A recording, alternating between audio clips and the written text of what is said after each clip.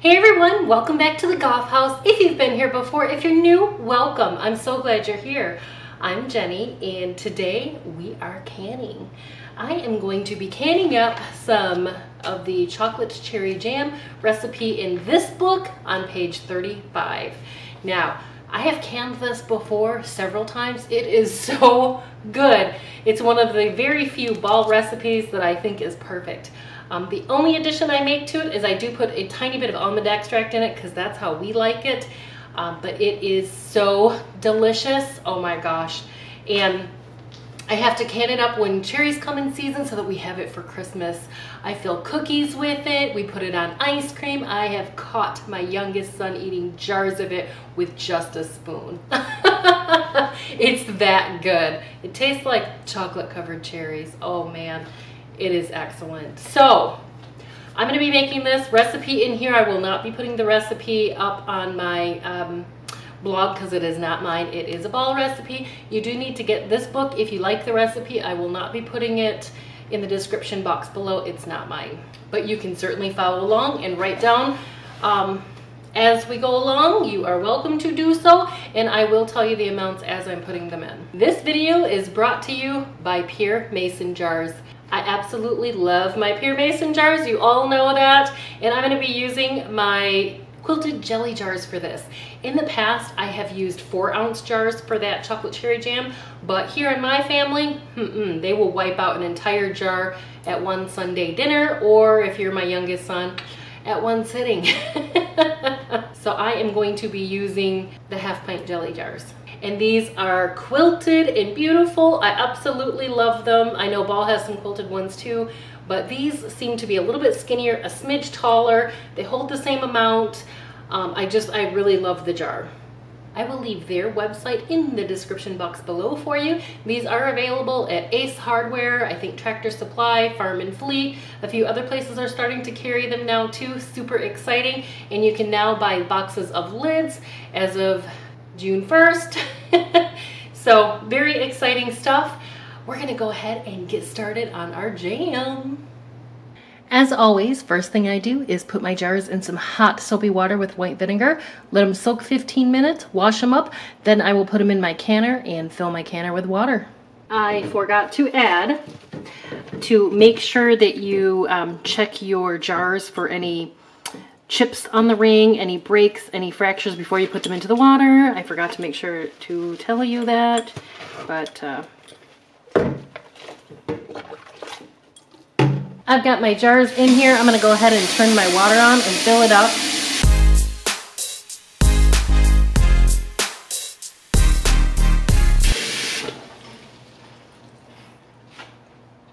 Okay, I'm gonna bring it over. I'm gonna turn my stove on.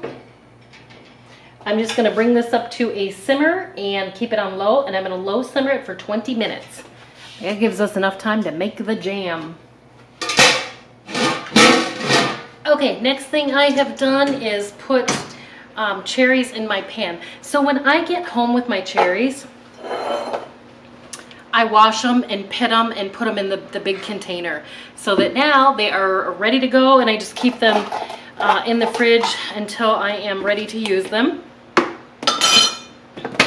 So now they're ready to go for jams and pie fillings. Gotta love cherry season. I do this now that I've got these nice containers. I can prep much easier. I used to have to get out my big metal bowls. Okay, so they are in my pan, and I want to tell you how I chop them. When I pit them, I use gloves. I pit them, I leave them in their whole, because my cherry pie filling, I want whole cherries. For the jam, you want them chopped up slightly. So I use this as a Rada chopper.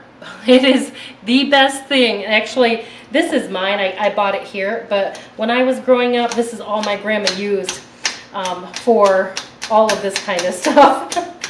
So you can get this serrated one, or you can get a smooth side one. I'm gonna grab a smooth side one too. My Rada link is in the description box below if you like. Otherwise, I think they sell them at lots of Mennonite and Amish stores, things like that. But it makes it easier, and I just chop right in here versus getting them all over my hands, because cherries turn your nails and hands black. If you've ever done cherries before. It stays in your nail bed a long time, at least a week, and it looks terrible. I think the last time I did cherries and I was doing videos for you, my nails looked black. I'm just trying to, I'm not chopping them off completely, but I want to make sure that my whole cherries are at least chopped in half. Because there's a few whole ones just floating around here.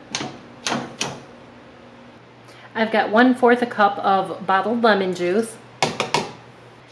And I have put 3 spoons in the freezer to test my set. The ball recipe calls for 6 tablespoons of pectin. I'm just going to use 1 box of pectin. And then I will check my set. And of course I have my jar of pectin on the side. Always nice to keep that on the side. If you can get it in bulk, it's even better. There is my, I'm going to stir my pectin in. I'm going to turn my heat on also, a medium.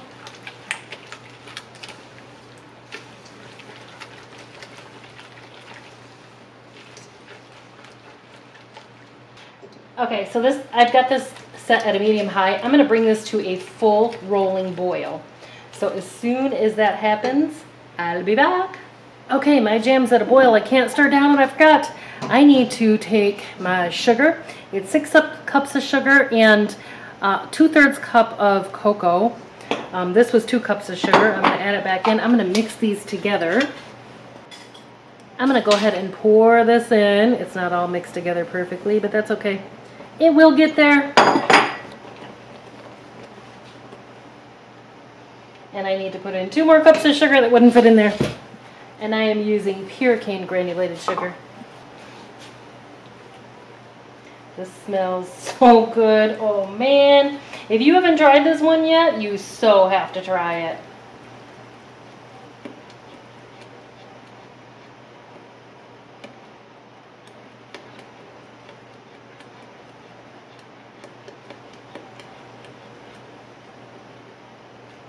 We need to bring this back up to a boil.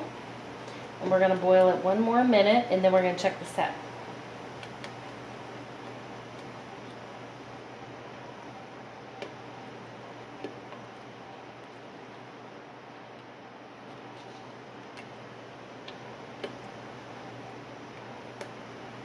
This smells like Christmas.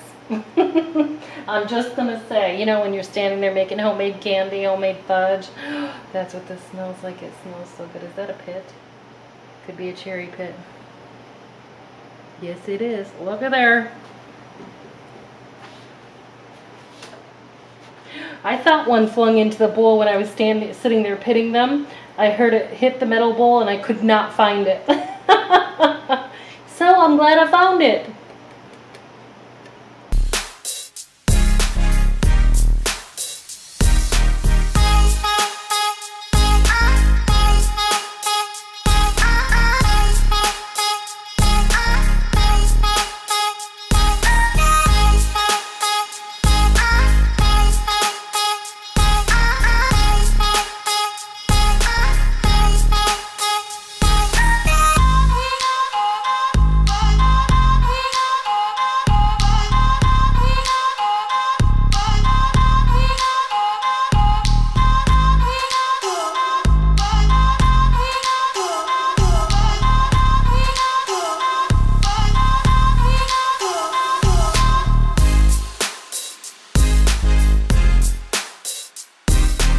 Okay, we're at the full rolling boil stage. We're going to boil 1 minute.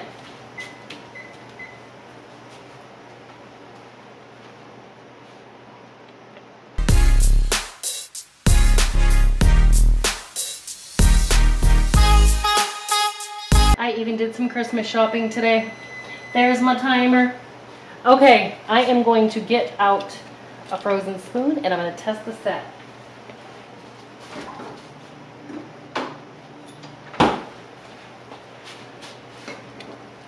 Frozen spoon. I don't think we're quite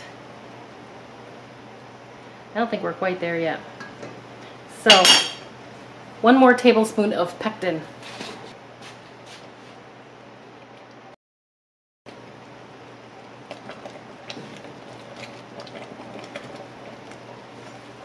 I'm going to boil 1 more minute.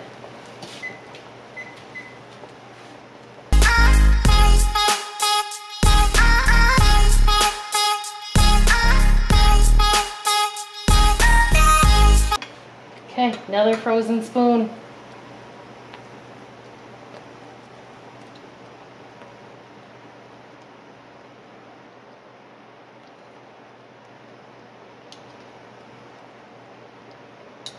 I actually think we might need a little bit more.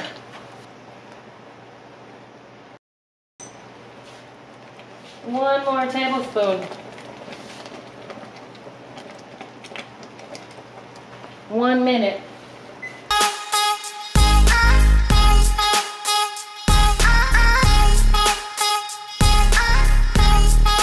All right, there is our timer.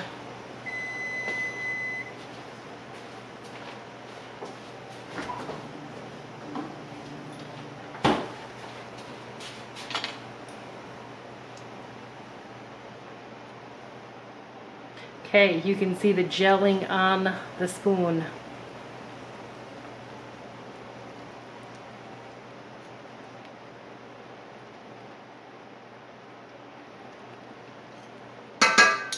Okay, I'm going to turn this off and set up for canning. Oh, one more thing I'm going to do. I'm putting a half a teaspoon of almond extract in. Only a half a teaspoon. I just want to give it that tiny little undertone. This is not in the recipe and you don't have to do it. But this is how I like it. I've done it with and without, and I like it better with the almond flavor.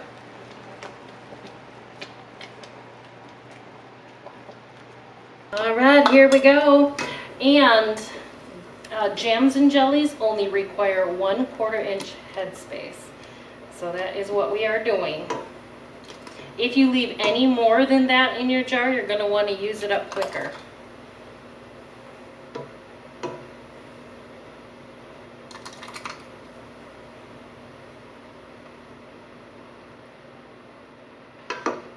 And we are debubbling.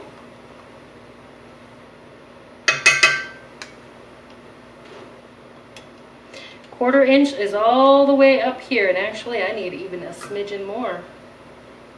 It almost looks like no headspace when you're leaving 1/4 inch headspace. Bam. I mean, it is literally that tiny, so.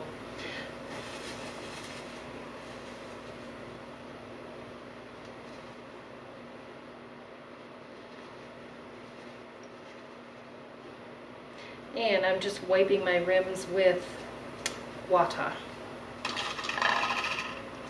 Pure lid, no water. Fingertip tight. Into my canner.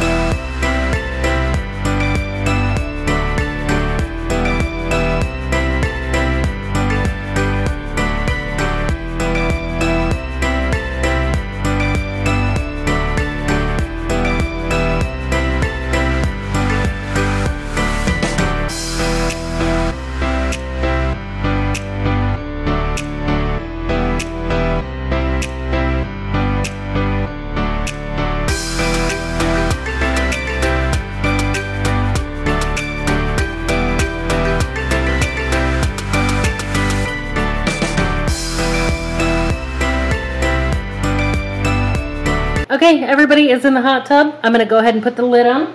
Processing time for this is 10 minutes. I am processing 15 minutes for my altitude. Make sure you adjust your time and add your 5 minutes accordingly. Time starts when this is at a full rolling boil. There they are. I have just pulled them out of the canner. They are beautiful and it smells so good in here. All right, that is all there is to it. I am excited to have this on my shelf, and I'm probably going to end up canning about 2 more batches. 3 to 4 batches a year is about a year's worth of this jam for us. That's how much we eat this jam. All right, folks, if you enjoyed the video, please give me a thumbs up. If you haven't subscribed yet, please subscribe. It really helps me out a lot, and I sure do appreciate your support. You can find me on Instagram at jenijgough18. If you have canning projects, you can hashtag canning with Jenny. You can also tag me at jenijgough18. I'm also on Facebook, and you can visit my blog for all of my recipes at jenijgough.com. Thanks for watching. I'll see you next time.